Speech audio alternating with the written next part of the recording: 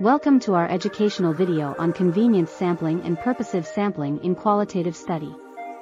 Convenience sampling involves selecting participants based on their easy availability and accessibility.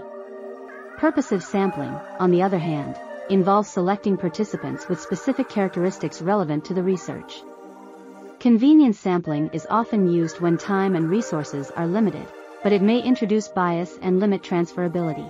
Purposive sampling allows researchers to focus on specific research questions and increase the depth of understanding. Convenience sampling is commonly used in exploratory studies or when preliminary insights are needed. Purposive sampling is suitable for in-depth qualitative studies and when specific expertise is required. Researchers must be aware of potential bias and take steps to minimize it in both sampling methods.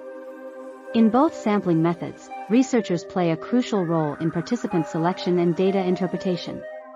Ethical considerations include informed consent, privacy protection, and ensuring participant well-being.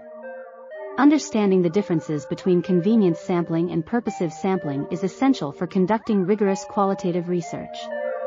Dr. Philip Adu, a methodology expert at the Center for Research Methods Consulting, has curated this video.